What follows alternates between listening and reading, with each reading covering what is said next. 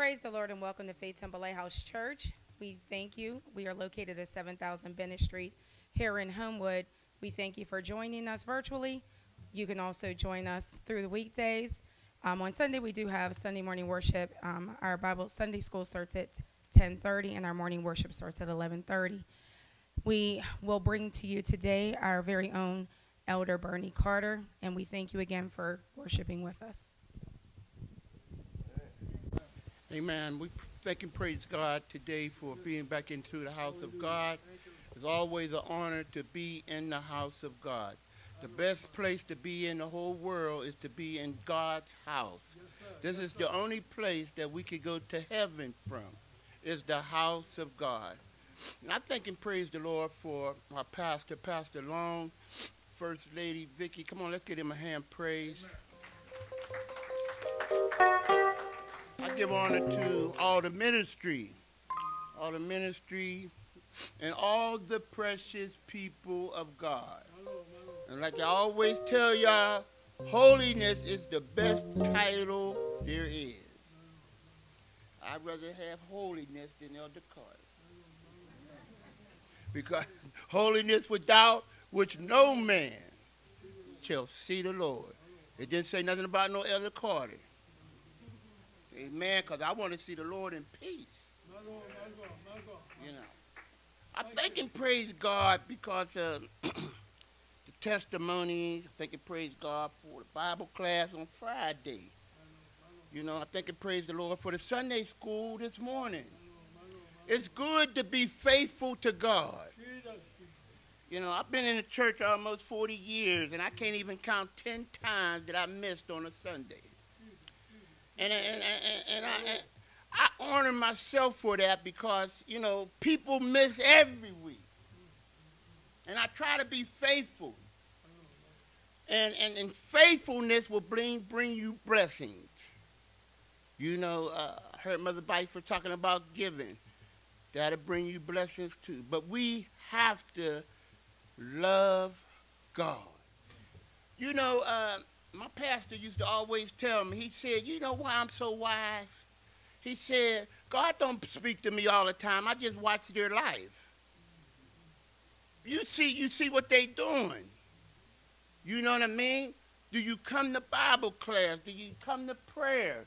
You know what I mean? Is you faithful to the pastor? Do you obey? Because a lot of times we want a lot of things, but we don't put nothing in. I might not get a whole bunch of amens today, but that's all right. I brought a few of them with me. I say amen to Bernie and the Holy Ghost.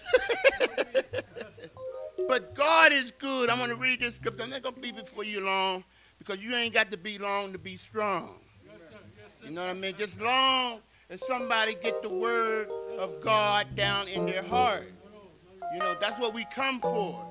We come for to try to get the word of God down in our heart so we can walk holy.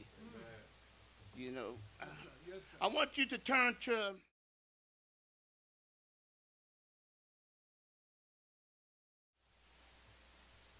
but if the gospel be hid, it is hid to them that are lost, in whom the God of this world have blinded their minds to them which believeth not, lest the light of the glorious gospel of Christ, who is the image of God, should shine unto them.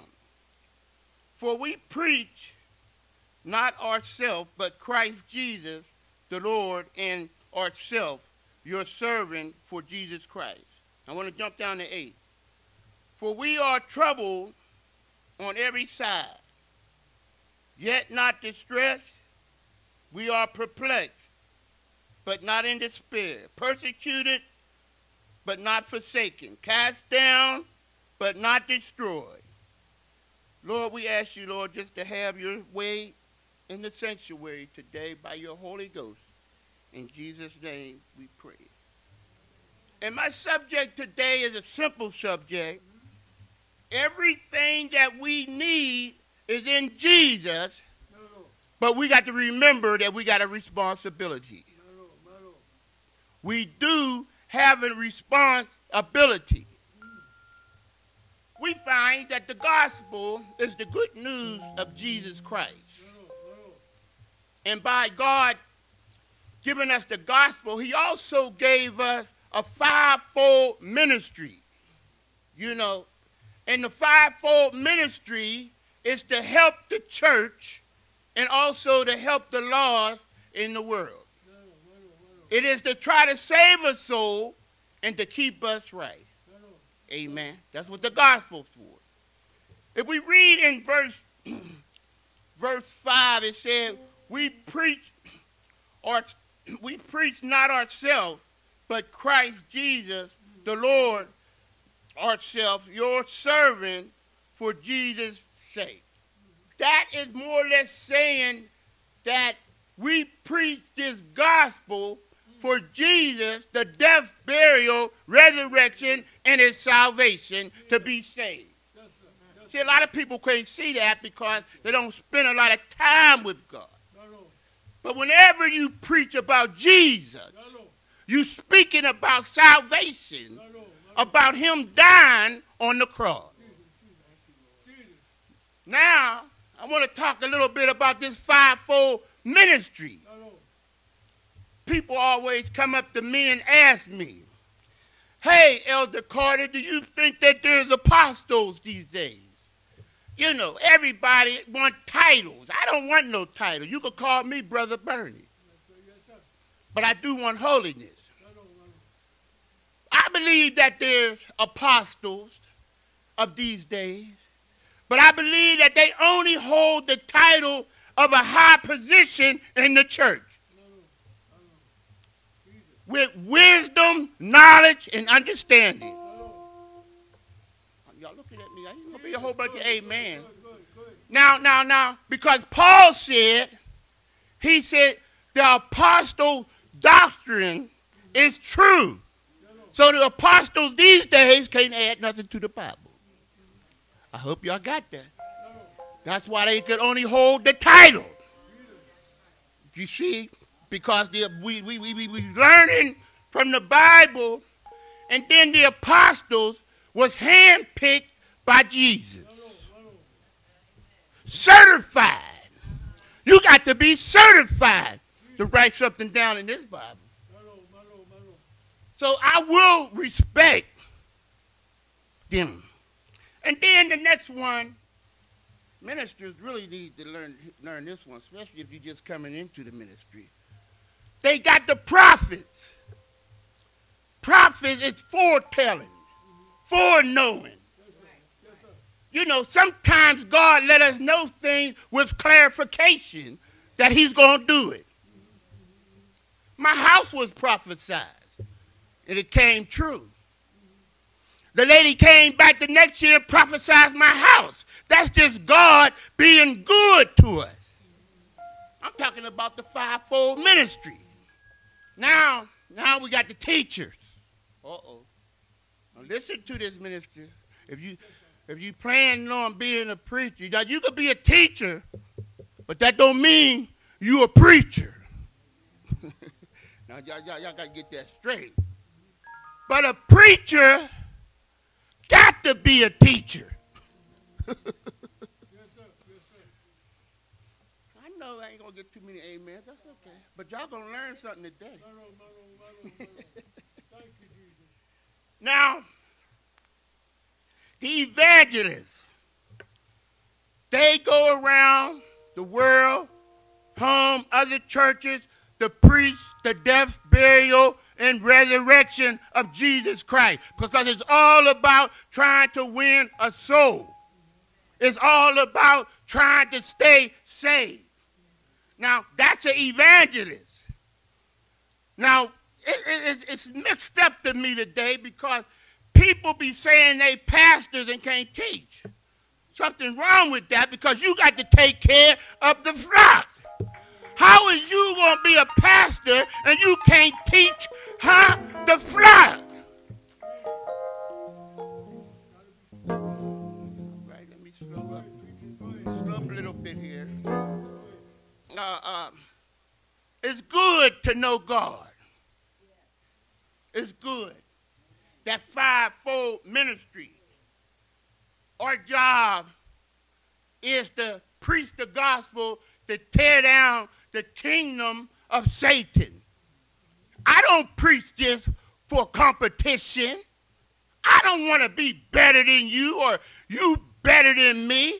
I'm trying to preach this to think that I can save a soul and keep myself. I'm trying to keep me.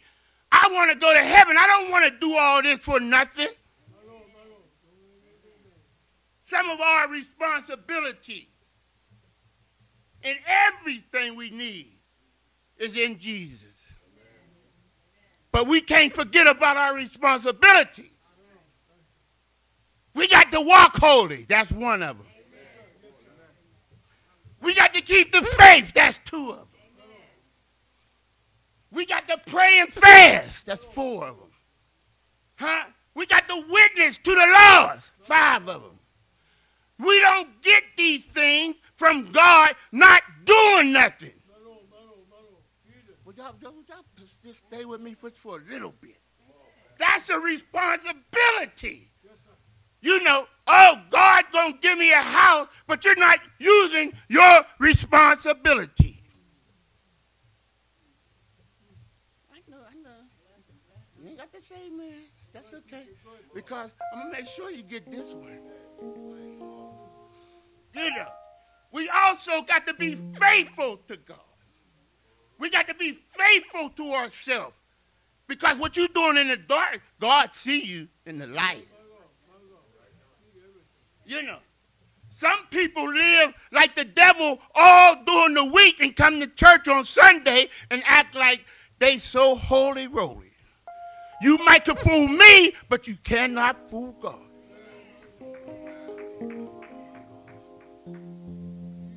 And we got to know this.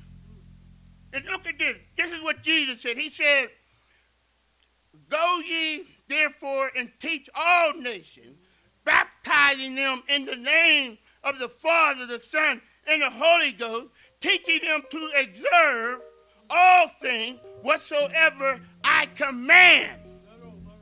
So when we try to win somebody, we got to teach them. You don't just teach them. And I heard, oh, that class was good Friday. We don't teach nobody and then bring them into church and the church is all messed up. We got to be right ourselves. You ain't got to say amen.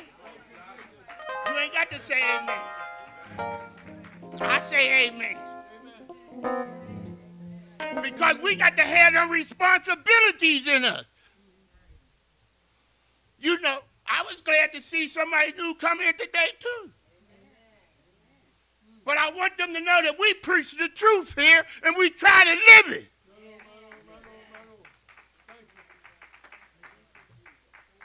It's not all the time hopping around up here. I can hop around, make y'all shout, jump up, clap your hands and everything. But sometimes you need to know the truth.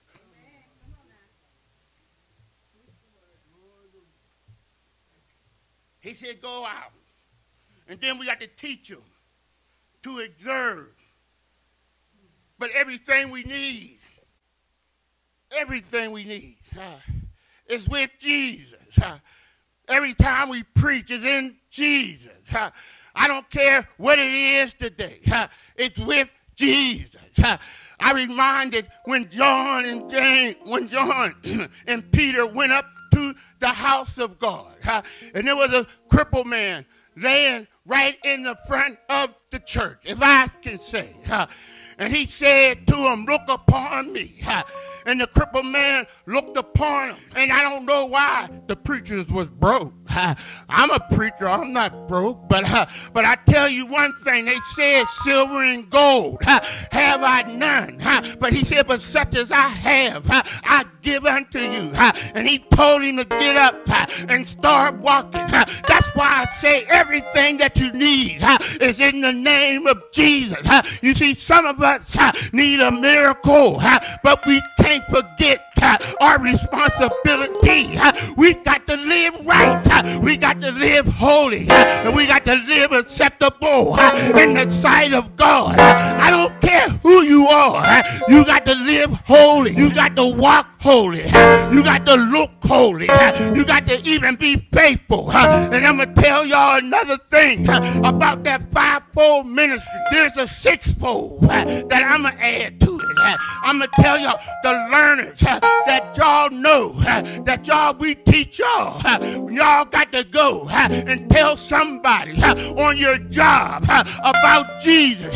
Every time you tell somebody about Jesus, you're telling them about salvation. You don't just come to church and learn this word and don't go tell somebody. You got to tell somebody about God. See, y'all think that y'all just get away. No, y'all don't just get away. Y'all know the word of God. You got to go tell the word of God. I don't care if you're on your job.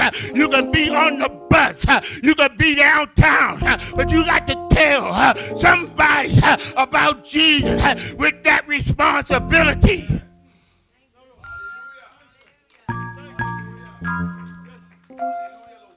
God's been good to us, and we got to know that God's been good. We got to know. Sometimes people think, and I'm going to tell you about that telephone. We need to stay off that telephone and talking about people. God have given every one of us a purpose, but we be on the phone. We be talking about this person. That's not in your purpose to be talking about folks. That's not in the will of God to be talking about folks. Some of us are watch movies all day long. We'll watch this movie and then we'll watch that movie. That's not in the purpose of God. Ain't nothing wrong with watching a movie, but you cannot watch it all day long and do your responsibilities. Sometimes you got to pray. Sometimes you got to fast. Sometimes you got to call somebody up and ask them, is they doing okay? Sometimes you just got to do right. Sometimes all that other stuff is not in the will of God. And I'm telling you now, we want so much. Sometimes we want to get healed, but we won't use our responsibility. There's a lot of things probably in this church that we need. But God, when you're sick, you need to call on God. When you're sick, you need to fast sometimes. When you're sick, you need to be holy, saved, sanctified, set aside for the will of God. You got to have your responsibility working. I'm talking about the power of God. The Bible said after you have received the Holy Ghost, you have received. I got power to walk right. I got power to talk right. I got power to do my responsibility. I got power to get healed. I got power to get a miracle. I got power to walk upright. I got power. I'm talking about power.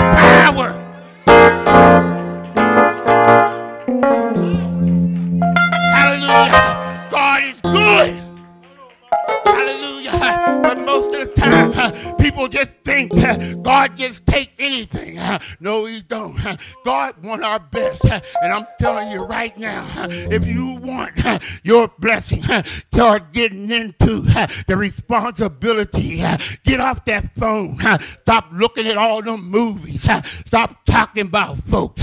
Learn how to forgive. That's one thing that I thank God for. There was people that came out when I taught that class about love and forgiveness. I know them people will pass it on. I know they will tell somebody. I might didn't have a big crowd, but the people that was there, I know they love the Lord, and I know that they gonna tell somebody about God. That's what it's all about. Me preaching to y'all, and y'all telling somebody.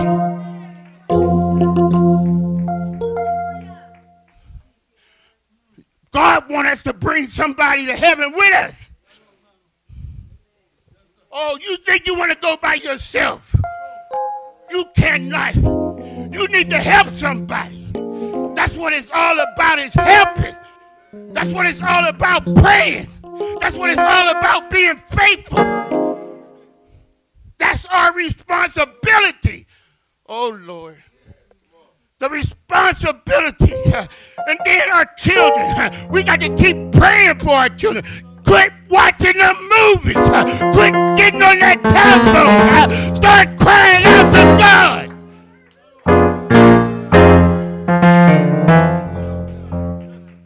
That's not in the purpose of God. You got a purpose. God got a design purpose for you. Don't care if people hate you.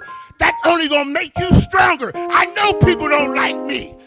They walk right up in my face and then go around the corner and talk about me, and the person they talking to is my friend. And you know what I tell them? I said, that's their problem, man. I ain't worried about that. I'm trying to make it to heaven.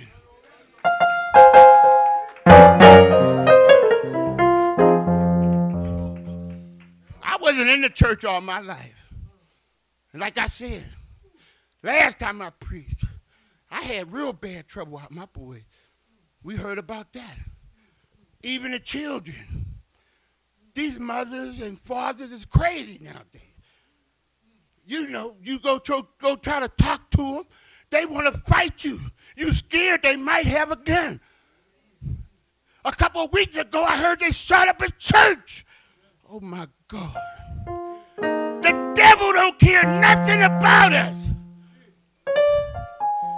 When you start coming up into the church, shooting the church up, you got a problem. But we should show our children love. We know they bad, but we still got to show them love. Because it starts at home. We got to know in our mind. We got to get a mindset of God. You know, I'm going to tell the truth. When I was in the world, I did 100% what the world did. We would go all the way from Rankin to Clarendon just to get some high. I would go from there to the hill. From the hill, I never loafed in Homewood. But we would go anywhere we knew where it was. Why can't we do that for God?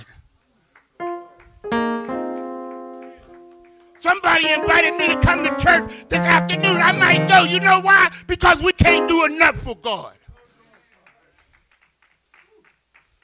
It's good to come to the house of God. God is going to bless you.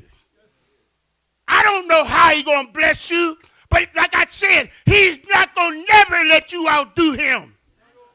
He'll just come just because you showed up, and it ain't no accident y'all here. God knew that from the beginning. But I thank God for you being here.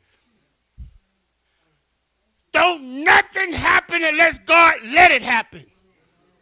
Don't you know God already know what everybody in here going to say tomorrow if you live? Every word that you say. He know every thought and every imagination of the heart. Everybody in this whole world at one time. And you mean to tell me you don't want to serve a God like that?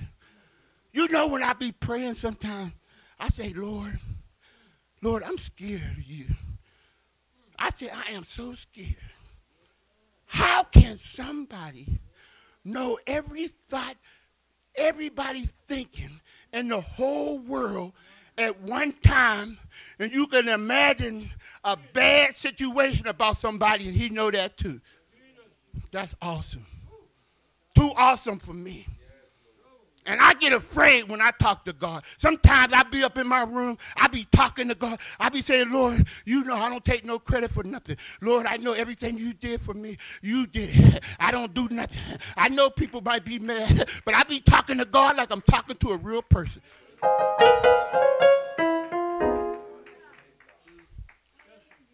Because I'm not taking credit for nothing. A lot of people, I always go to churches and preach. I tell them, just because you've been in the church a long time don't mean you own the church. The Bible say the church is the Lord's. He said, upon this rock I build my church. And then if you was in there for 30 years, how long have you been using your responsibility?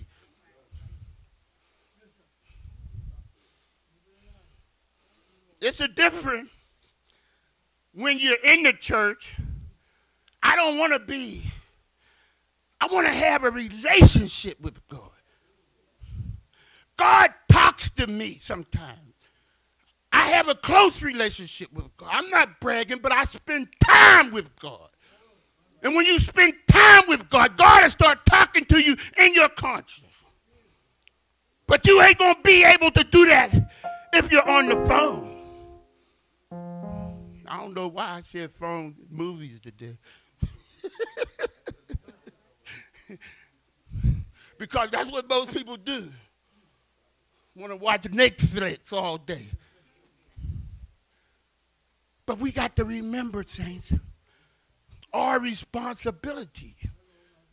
It's not about us getting up here all the time hooping and hollering and ain't nobody getting nothing. Sometimes you got to break this thing down. Sometimes we forget about what we're supposed to do. I'm so glad. You know, this is shame. Back in the day, the police arrested me. He had me all handcuffed up. Yeah, the preacher man used to get handcuffed. And he said, you know what, get on in that car.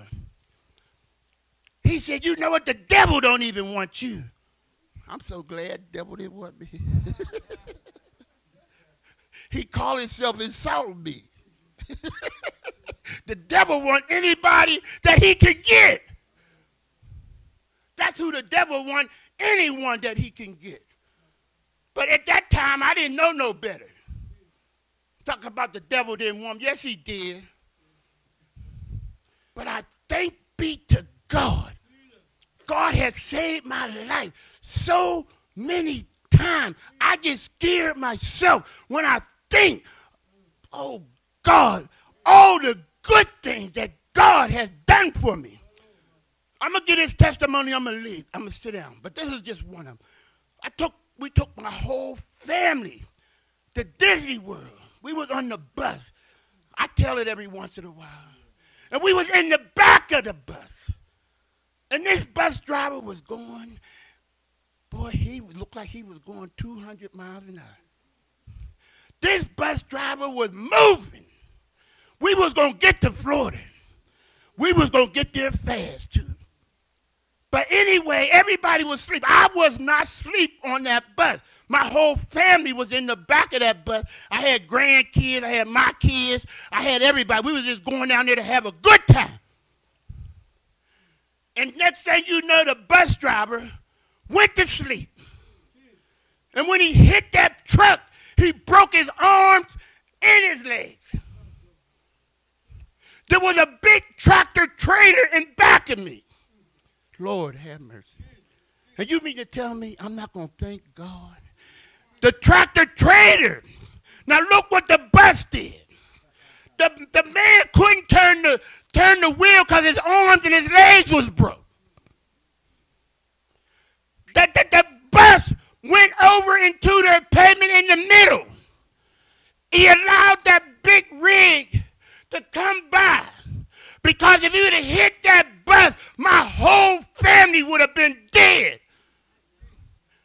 You know that was God. He couldn't even turn, and then the break of day come. The man in back of the rig, he came out. He said, I was so afraid. And he was asking who was in the back. He said, I thought I was going to hit that. He said, I don't know how that bus went over there like that. He said, but it did. That was God. Don't you tell me what God. My family would be dead right now, and probably including me too. See, sometimes you got to tell people what God will do. Somebody said something about a testimony. How you going to have a testimony if you never went through nothing? That wasn't nobody but God. The bus driver couldn't even tell. He was like this. And the bus just went over in the thing and stopped. And he was, didn't I tell you he was flying? My man was moving. And and my daughter got up. I'm going to get ready to quit. She got up and started, Remember my wife said, shut up, girl. You don't even want to scream it like that. But it was something to think about. And it is something to say, Lord, I thank you. You know, my whole family could have been dead. But God seen this day. And we talk about that all the time. I tell that testimony every once in a while. I got plenty more. But I tell that one all the time once in a while because my whole family could have been dead. But look at God. He could take the seat of the bus driver with a broken arms and broken, because all he was doing, he was just there. He couldn't do nothing. Couldn't do a thing. You remember that, Mike? We used to go to church again. He remember that. I'm not telling no lie. I'm telling the truth. What I look like up here telling y'all a lie for and God gonna get me. I ain't going to tell no lie anyway. I heard that in Sunday school. See, that's why it's good to come out. See, I be laughing and stuff. But it's good to be faithful so that you can learn of God and know about God. And try to get a relationship with God. Just don't try to just come to church. But try to come to church to get a relationship with God. Study your Bible. I study my Bible. The same way I was in the world, that's the same way I am for God now. And everybody know I was a mess. I was a mess. I don't care about saying that because, you know what I mean, people see what God done did. And one thing about my life, can't nobody get the credit but God. That's why he probably saved me. Because they tell me, how could he do that? When you got God on your side, and when you're trying to take care of them responsibilities, you're going to be all right. Because when we was coming to church, Precy, remember, we was hungry for God. The preacher didn't have to push us to come to church. We was there sometime before the preacher because we wanted to know something about God. Nowadays, you got to call them up 5 times. You got to ask them where you been at for 3 weeks. We shouldn't have to do that if you love God. It'll show up in your life. And I definitely don't care about somebody not liking me. Matter of fact, they making me grow. What difference does it make if somebody say something bad about you? But it don't make no difference to me. I mean, as long as you don't put your hands on me, and you know, I'm not saying I'm going to fight you back, but like we was in Bible class that day, y'all know good and well, the Bible say, if they smack you on one cheek, turn the other. I'm really sitting down on this one. Y'all know good and well. I'm talking about everybody in here. I don't know, Pastor might pass the test. Can't put the pastor down. But if somebody smacked me in my face, I'm going to tell the truth. I'll probably push them back and say, man, what you doing? No, but you might as well be real about it. You know good and well, you're not going to let nobody smack you in the face and say, hit this one too. You ain't going to do that. Oh, y'all, okay. Okay, y'all going to say, hit this one too. Not me. I try my best, but most likely I'm going to push them back. I'm going to say, Lord, help me, Lord. I'm going to say, Lord, help me. And I forgot about that verse. Pray my strength in the Lord.